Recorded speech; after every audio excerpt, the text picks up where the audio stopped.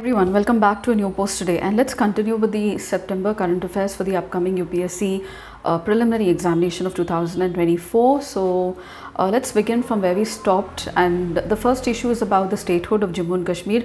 So we know that the state of Jammu and Kashmir had a special status under Article 370 of the Indian Constitution, and now it has been removed. So do we have any states previously that were changed to union territories? The answer is no, but we did have union territories who were changed, who were given the status of a state, and that was done from under Articles 2, 3 and 4 of the Indian Constitution.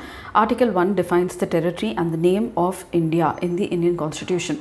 So let me tell you that after the aftermath of independence, that is 1947, we had Part A, B, C, D states. The Part C were the states of the provinces of the Chief Commissioner, and Part D was Andaman and Nicobar Island, but was governed by a Lieutenant Governor. The Part C and D territories became union territories under the control of the centre, and with the exception of Puducherry, Delhi and Jammu and Kashmir, these have state legislative assemblies which have a chief minister and a council of ministers, which are representative bodies.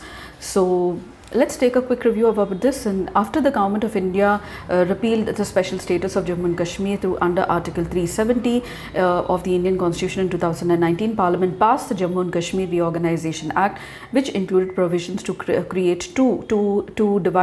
dissolve the status of a state of Jammu and Kashmir, and to reorganize it, into two union territories, that is Jammu and Kashmir in the west and Ladakh in the east, from October 2019. Now let me tell you, after the Indo-Pak War of 1947, the princely state of Jammu and Kashmir was divided between India, which is called as the region of Jammu and Kashmir Valley and Ladakh, and Pakistan, which is called as the Gilgit-Baltistan and the Azad Kashmir, or the Pakistan occupied Kashmir. Maharaja Hari Singh signed the instrument of accession on 26th October 1947 after an invasion by the Pakistani tribesmen. Sheikh Abdullah was appointed as the Prime Minister of Jammu and Kashmir as a part of the interim government by Maharaja Hari Singh in March 1948. In order to integrate the provisions of the instrument of accession relating to the powers of the state and Indian government, the Constituent Assembly of India drew up a draft provision under the article named as 306A, which later became the Article 370. So this is the origin of Article 370.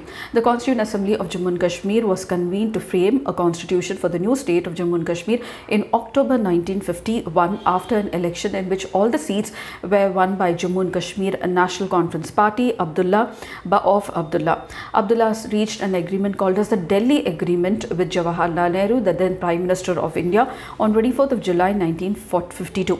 Now it extended the provisions. So what did this Delhi Agreement actually do? It extended the provisions of the Constitution of India regarding citizenship fundamental rights to the state of Jammu and Kashmir, in addition to the jurisdiction of the Supreme Court of India.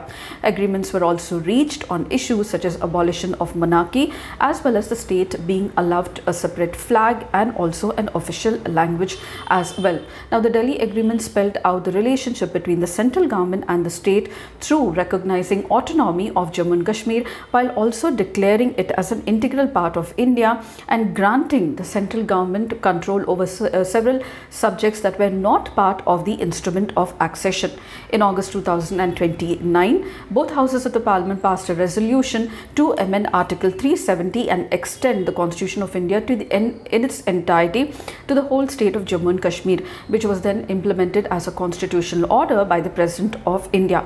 At the same time, the Parliament also passed the Jammu and Kashmir Reorganisation Act of 2019, which contained provisions which dissolved the status of a state of Jammu and Kashmir and established two union territories of Jammu and Kashmir and that of Ladakh. So as I told you that we had Part C and D states. Now these were taken into the federal structure of India. The Part C states were the Chief Commissioner's provinces, some of the princely states, each governed by a Chief Commissioner appointed by the President of India.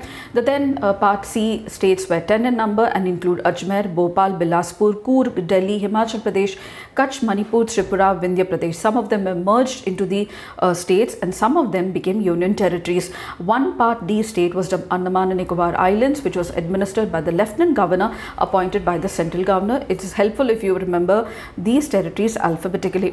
After the State Reorganization Act of 1956, the Part C and the Part D were combined into a single territory, into a single category of the Union Territory, and due to various reorganizations, we had only 6 Union Territories after the Reorganization Act of 1956, and there were Andaman and Nicobar Islands, Delhi, Himachal Pradesh, Lakshadweep, Minicoy and Amandivi, and which was later named as Lakshadweep, Manipur and Tripura.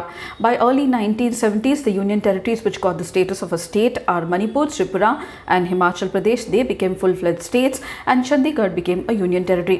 Another 3, that is Dadar Nagar Haveli, Daman and Diu and Puducherry, now were formed from acquired territories, especially from the non-British colonial powers like the Portuguese and also the French respectively. The Parliament, so the 3 Union Territories, Dadar, Nagar Haveli, Daman, Diu, which have been merged now, and Puducherry were non-British territories, and they've attained the status of Union Territories. The Parliament of India passed a new law to amend the Constitution and provide a legislature with the elected members along with the Chief Minister for the Union Territory, and this is done for Delhi, Jammu and Kashmir and Puducherry. Generally, the President of India appoints an administrator or a Lieutenant Governor for each of the UT. Delhi, Puducherry and Jammu and Kashmir operate differently. Apart from the other 5, they were given partial statehood, and Delhi was redefined as a National Capital Territory or NCT and incorporated into a larger area known as the National Capital Region or NCR. And Delhi, Puducherry and Jammu and Kashmir have an elected legislative assembly and an executive council of ministers which function partially in a state-like manner. So this is about the Union Territories, which of the Union Territories attain statehood, and Jammu and Kashmir is the first exception of a state being changed into a Union Territory. And let's look at another most important issue and the related laws with this, and this is about child marriage. Now, Assam is against child marriage. The state government wants to make end child marriage in the state by 2026, and the National Family Health Survey reports that 31.8% of the women of Assam were married off before the age of 18. The government has made arrests and allocated funds to prevent child marriage, and is also considering of banning polygamy. The statewide drive against child marriage was done under the laws such as the Prohibition of Child Marriage Act 2006, which defines the marriageable age for girls and boys as 18 and 21, and the Protection of Children from Sexual Offences Act of 2011. Those who marry girls in the age group of 14 to 18 are booked under the Prevention of Child Marriage Act, and those who marry girls below the age of 14 are booked under the Protection of Children from the Sexual Offences Act of 2011. Now, child marriage refers to a marriage of a child below the age of 18 years in accordance with the Article 1 of the Convention of the Right of Child, and also in India as well. What are the legislations with regard to child marriage? So we have one Child Marriage Restraint Act of 1929, which is also called as the Sarda Act, and extended to the whole of India at that period of time, with the exception of Jammu and Kashmir and Hyderabad. This act defined the marriageable age for children as 18 for males and 14 for females. The Preconception and Prenatal Diagnostic Techniques Act of 1994 and the Prohibition of Child Marriage Act of 2006. Recently, there was a bill brought about to amend the Prohibition of Child Marriage Act. It is called as the Amendment Bill of 2021. Now, the purpose of this bill is to equalize the age of marriage for women on par with men, raising it to 21 years from the present 18 years. We also have a United Nations Convention on the Rights of Child of 1989, which stands against child marriage. So this is about child marriage. The next most important issue is with regard to registration of periodicals. So we have the new Press Registration of Books Act, and the Press Registration of Periodicals Bill 2023 was introduced in the Rajya Sabha, and it repeals the Press Registration Books Act of 1867. The Act provides for the registration of newspapers, periodicals and books. It also provides for cataloguing of books. The bill provides for registration of periodicals. Periodicals do not include books of scientific or academic journals. Now, the foreign periodicals also may be get registered with India with the prior approval of the central government, and the bill provides for the Press Registrar General of India to issue a certification for registration for all the periodicals in India. And the Chandrayaan-3 rover found that plasma is sparse on the moon, and this will be very, very effective for communications, especially during the lunar missions. And let's take a look about this. So now one more mission instrument on board the Pragyan rover confirmed the presence of sulfur on the moon, and another instrument called as the Langmuir probe on the Vikram lander revealed the density of the plasma near the lunar surface is very, very thin. Now the Langmuir probe is named after the inventor or American physicist is Irving Langmuir, and it is an instrument that measures the properties of plasma. What the plasma which we are talking about is not the blood plasma, but it is the soup of positively charged ions and negatively charged electrons. Now the Langmuir probe of the Vikram lander, which the ISRO rechristened as Ramba LP, also known as the radio anatomy of moon-bound hypersensitive ionosphere and atmosphere, has checked out that plasma in the region near the moon surface is very less, and this will be very, very helpful for lunar communication. This means that there are not many electrons in the region of space. This is what the ISRO says, and the thinness of the plasma is important because it will affect the way the radio waves propagate through space, which is important for telecommunication, and radio waves get affected by the presence of plasma. The denser the plasma, the more the radio waves will be scattered, and this will affect communication. The sparseness of the plasma means the radio waves can propagate through space with less attenuation, which is important for telecommunications communications during the lunar missions. This is what is said. And the next most important issue is regard the Nobel Prize of Asia, also called as the Raman Magsaysay Award. So recently the surgical oncologist known with name of Ravi Kannan, he is the director of the Kachar Cancer Hospital and Research Center in Assam, and he has received this prestigious Raman Magsaysay Award of 2023. He won the award for revolutionizing the treatment of cancer in Assam through his people-centered and programs. Now let us look at some of the key facts of this award. Established in 1957, it is Asia's highest honor and premier prize, and it celebrates the individuals who demonstrate a spirit of serving the people of Asia regardless of the background. The award is present annually on August 31st, which coincides with the birthday of Raman Magsaysay, the third president of the Republic of Philippines, who also inspired the creation of Philippines, the country. Awardees are presented a certificate, a medallion, and an embossed image of Raman Magsaysay.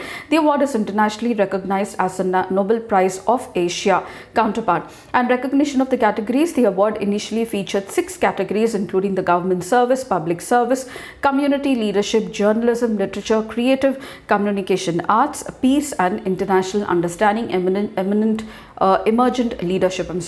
However, post 2009, the award is no longer being given in a fixed award category except for emergent leadership.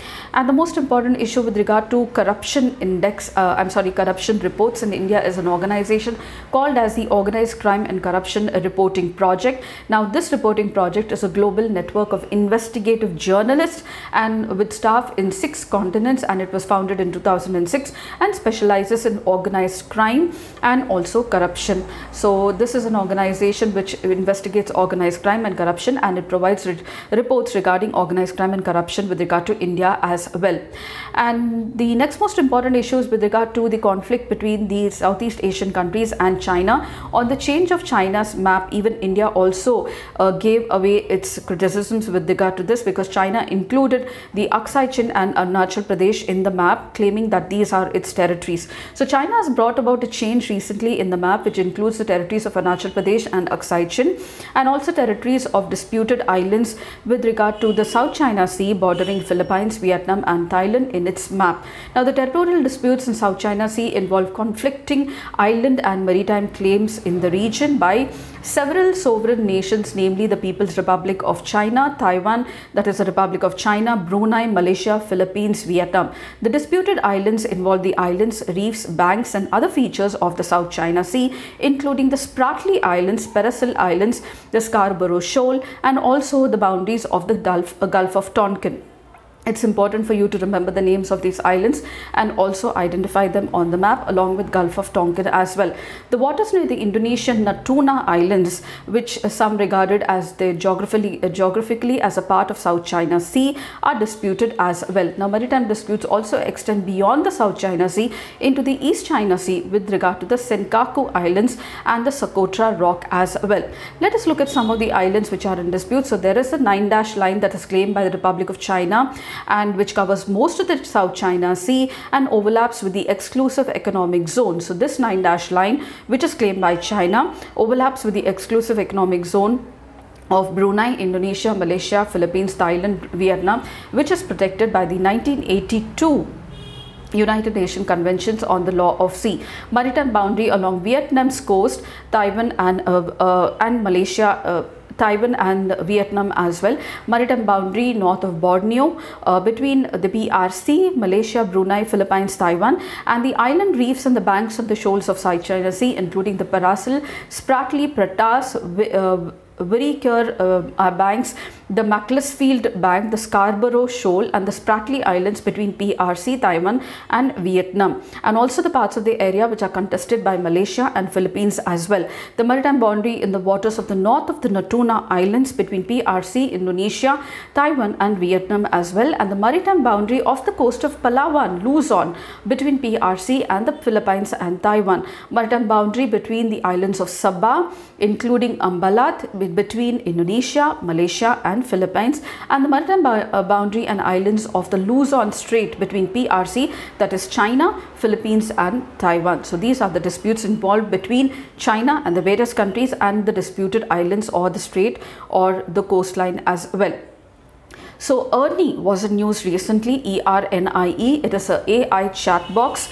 Now there's a lot of publicity on the generative AI chatbot innovations all across North America. That is OpenAI's ChatGPT, Google's Bard, and most recently Amazon Q are all most competitive generative AI chatbots. And we cannot forget Meta AI's chatbot as well, which has a partnership with Microsoft's Bing, playing both sides of OpenAI and Meta, and also a smart chess move by Microsoft, I would say. So the Ernie chatbox is based on Baidu's intentionally developed large language model, which uses enhanced representation through knowledge integration. It is like any other chat box and can generate text, images, videos, etc., and operates mainly in Mandarin Chinese, but it can also handle English to a lesser extent as well. And the third most last one for the day is about government appointing a committee to study about simultaneous elections. So one nation, one election has been the call of the BJP governments, especially Prime Minister Narendra Modi, and a committee has been formed to look into the possibility of one nation, one election under the simultaneous elections, which will be held for Lok Sabha and the state assemblies. The present committee is headed by the former President of India, Ramnath Kovind, and this is the fourth in line to examine the possibility of simultaneous elections. Earlier, the prospect was studied by the Law Commission, Niti Aayog, and the Parliamentary Standing Committee as well. And the idea of simultaneous elections is not new, because the first few general elections included the simultaneous elections with state in the post-independent period until 1967, where certain state assemblies, especially Kerala, got dissolved in 1968 and 69, and the system of simultaneous elections to both the centre, that is the Lok Sabha, and the state legislative assemblies was disrupted. In order to conduct now the simultaneous elections, there is a need to amend laws. They are the Representation of People Act 1951, the rules of procedure of the Lok Sabha and the state legislative assembly, as well as the constitution as well. And this has to be, there needs to be a special amendment of the constitution which requires a ratification of the half of the states. However, the Law Commission 1999, Justice B.P. Jeevan Reddy in the 170th reform report of electoral laws cautioned that such a change cannot be held overnight. Let's see what are some of the challenges with regard to simultaneous elections. So this was given by our very own law minister, then Kiran Rijiju, in a written reply to the Lok Sabha. He said that there would be a lot of huge savings on the public exchequer, but then there remain some challenges. These are bringing amendments to the 5 articles like Article 83, 84, 85, 172, 174, and mainly 356 to amend the constitution and having ratification by half of the states. There is a need of consensus of all political political parties and the state governments which would be very essential with regard to India's federal structure of governance, and also they will need more additional EVMs, VVPATs. Cost would be huge. They're going on into thousands of crores, along with additional polling personnel and also state forces as well. And the next, the final second one is NCERT being given a deemed university status. Now, what exactly is a deemed university? Now, a deemed university is an institution of higher education that is recognized by the University Grants Commission under Section 3 of the University Grants Act of 1956. It is not established or incorporated by an act of the Parliament or the state legislature, but is conferred the status of a university by the central government on the recommendations of the UGC. A deemed university enjoys academic autonomy and also can design its own courses, its own syllabi, admission criteria, fee structure, faculty recruitment, and also the examination system. De novo category, this is something which the NCERT got. So the NCERT has been granted the deemed university status under a de novo category, which means that it has been recognized for the excellence in new and emerging areas of knowledge. De novo institution means an institution devoted to innovations in teaching and research in a unique and emerging areas of knowledge such as biotechnology, nanotechnology, space science, etc. What are the benefits if an organization gets a deemed university status? Now, this can be launch of new courses, programs that are very relevant to the changing needs and demands of not only the education sector but also the market as well. They can collaborate with national and international universities and institutions of academic exchange, research projects, faculty development, as well as student mobility. And the next most important issue is with regard to the stealth frigate Mahendragiri. Now, India's Navy warship Mahendragiri has been developed by Mazgaon Dock Shipbuilders Limited, and it was recently launched by Draupadi Murmu, our very own president, in Mumbai.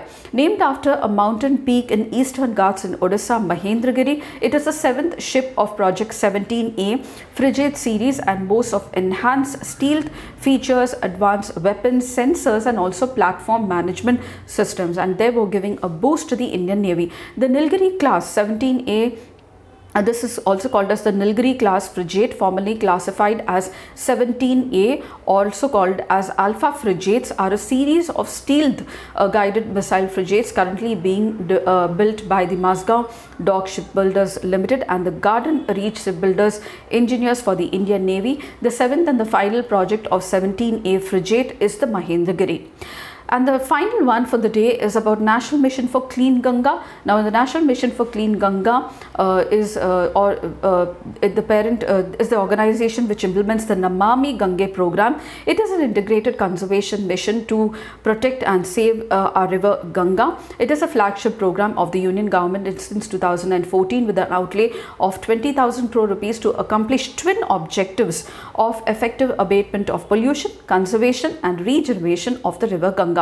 So, Namami Gange program is an integrated conservation mission approved under the flagship program by the Union government in 2014 to achieve twin objectives. It is being operated under the Department of Water Resources, River Development and Ganga Rejuvenation under the Ministry of Jal Shakti. The program is being implemented by the National Mission for Clean Ganga and its state counterpart organization, that is a state program management groups along the 10 states bordering the river Ganga or in the Ganga basin. The National Mission for Clean Ganga is being implemented, is the implementation wing of National Ganga Council, which replaced the National Ganga River Basin Authority. And the main pillars of the program are sewerage treatment, infrastructure, industrial effluent monitoring, riverfront development all along the states bordering the Ganga, and biodiversity and afforestation, as well as public awareness. So this brings me to the end of the session for the September current affairs for the upcoming preliminary examination, and I shall see you in the next session with another list of your current affairs for the preliminary upcoming examination. But yes, beginning the series every weekly with our current affairs, polity and governance for the week, and along with economy for the week beginning January 2024. So with this, I shall see you very soon in my next post, and please do not forget to like, share, subscribe, and don't forget to comment, and I shall see you in my next post. Until then, it's very happy learning.